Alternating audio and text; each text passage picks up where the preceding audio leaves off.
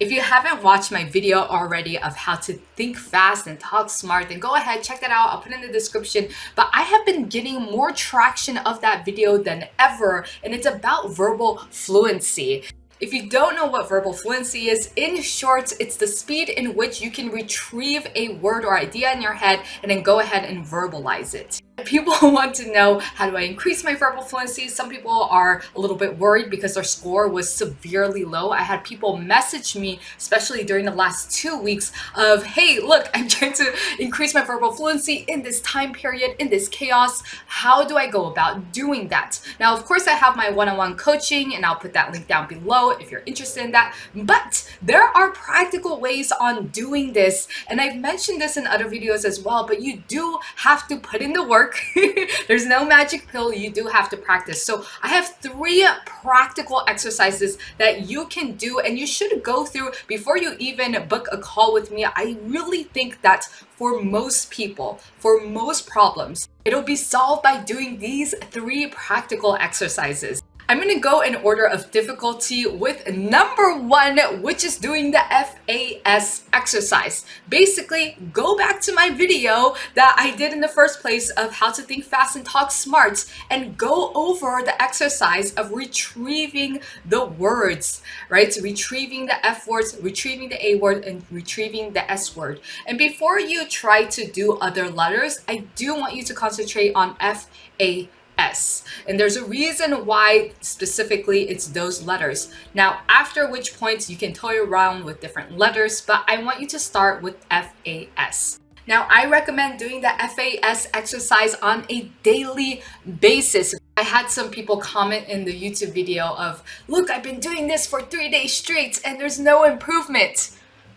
Yes, of course there's no improvement in 3 days. You're not going to see improvement in 3 days. You have to think about this in terms of weeks, in terms of months. This isn't something, it's just like going to the gym, in which you can't just expect to have a 6-pack in 3 days. That's not how that works. You got to put in your time, you got to put in the effort, and you have to be consistent. That is the easiest thing to do, is the FAS exercise. It takes less than 4 minutes to do every day, just to tally everything and actually do FANS.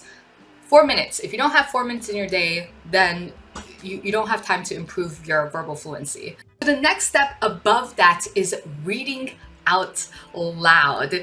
This is something that back in the day, 1920s, 1930s, 1940s, it was a common phenomenon, or I guess not a phenomenon, but it was a common exercise for humans to read out loud, whether it was in school or even at home, because you would read to your friends, you would read to your family, and it was just something that people did. But nowadays, nobody really reads out loud. If anything, we tend to watch videos instead of reading, let alone reading out loud. What's great about this is it does 2 different things. Number 1, it gives you new words. Presumably, you're reading, let's say, this isn't planned, I just had it here, but Michelle Obama's book, Becoming, and I'm reading a passage. The crime bill had failed to pass the state legislature. And then in my head, I'm like, oh wait, I said that word weird. Legislature. Okay, it's legislator. Legislature. Legislator. Okay, let me read back. The crime bill had failed to pass the state legislature, losing by 5 votes.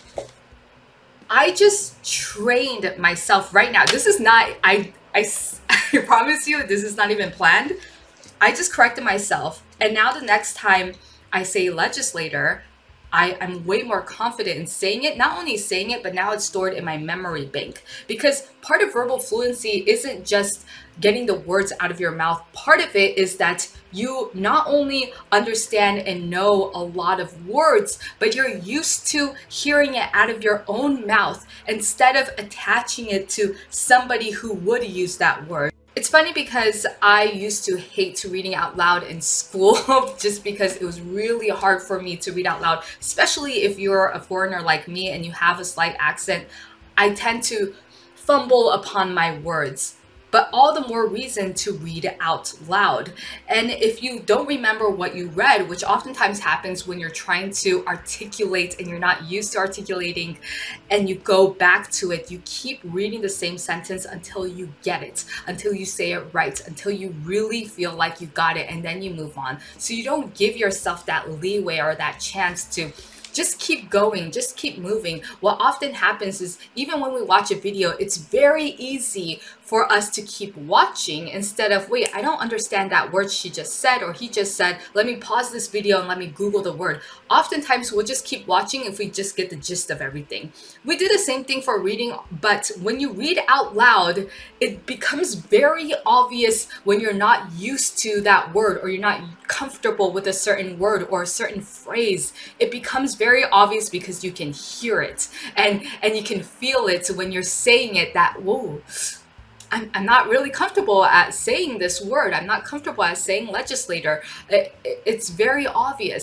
It can be very time consuming, or it can be a mere 5 minutes a day. Again, a mere 5 minutes a day. What I just did right now, and I did that every day, that will compound. And again, I'm not talking about 3 days. I'm talking about over the course of weeks.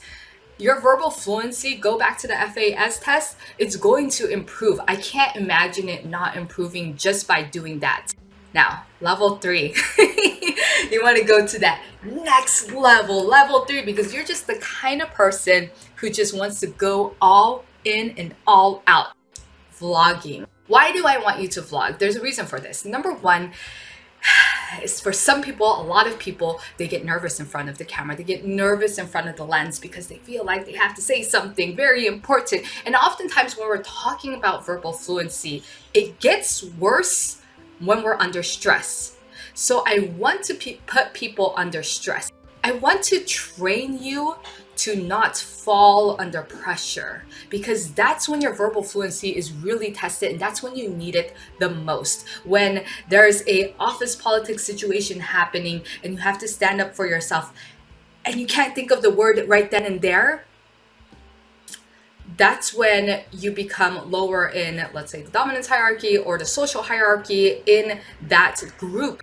It doesn't matter whether it's at work or out in the social world and you're trying to stand up for certain values that you have to be able to stand your ground in times of stress. The person who's a word slicker and they're charismatic and they know how to use the words, they know how to use their body language, they know how to speak to people, they know how to influence, those people tend to win. They tend to go up on top. Those people tend to be the leader of the group, and they rise, and they tend to be the safe one. They tend to always have the job. They tend to always have the people around them. You want to ideally be as close to that group instead of the group that's being left behind, because you haven't practiced, because you haven't simply read a book, or because you're afraid to talking on camera. Let's say you want to be able to put yourself under pressure, so by the time it becomes very real and it's a situation in which is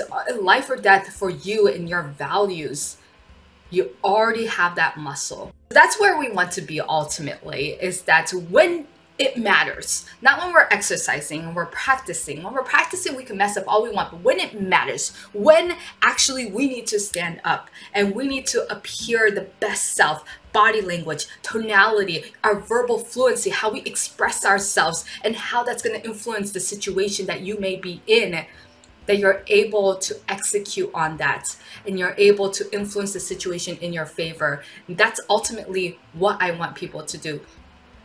Going back to vlogging. So number one, vlogging, you're under pressure. It's great. It's great. Number two is that what I find when I talk to the camera and I look back at it, the key is that you do have to play back. If you cringe at watching yourself, then that means you probably notice certain things that you want to change about yourself. Fantastic, because it starts with awareness. It's hard to even look in the mirror and talk to yourself because you don't catch it as you're talking out loud. You're too busy trying to speak out loud that you don't necessarily catch the little nuances that you already do and that other people may notice, but you yourself may not notice. And There's a difference between you watching yourself versus somebody else watching you and telling you, hey, I noticed this, hey, I noticed that. Because when you watch yourself and you see where you're going wrong, then you're more motivated to actually fix that because you see it. There's no, or there's very little bias in that because you actually see what other people are seeing. Look, I use too many filler words. By the way, if you do, I have a video for that. I'll link it below. I tend to stall a lot. I tend to not want to look at the lens. I tend to look away all the time. So there's all of these little nuances that may happen besides verbal fluency, body language, tonality, your posture, how you position yourself, how comfortable or uncomfortable you feel. Because I promise you, if you feel uncomfortable in front of the camera, I said this many times before, you feel uncomfortable in front of the camera, you're self-conscious in front of the camera, you're most likely uncomfortable and self-conscious in front of people. It translates all together. So here it is, vlog yourself, watch yourself back, and notice the little things that you do. Ideally, if you're up to vlogging, you're doing all three. You're doing the FAS exercise, you're reading out loud, and you're vlogging. So by the time you come to vlogging, you've taken all of the exercise, you've taken the new words that you've been formulating with your reading out loud, and then now you're watching you. You're watching what you're doing good, always point out the good, and what you can improve on. And it's very obvious and very blatant. You know, it's not somebody trying to be mean to you. You are watching yourself. I highly recommend the vlogging as well. Please comment below, let me know if this was helpful. And again, if you do want to do a one-on-one coaching, please don't even book a one-on-one coaching call unless you've been through this first. Because most of you, if you do all three and go up to the level 3 vlogging level, you are going to massively improve. So comment below what your current score is. If you want to go back, exercise, go to the How to Think Fast and Talk Smart video and practice and practice and practice. And know that this is a muscle we're trying to exercise. So it's not going to change in 3 days. Please don't have that expectation. You have to look at it over the course of days, weeks, months. And that's how we improve our verbal fluency. All right, stay safe and have a great weekend, everybody.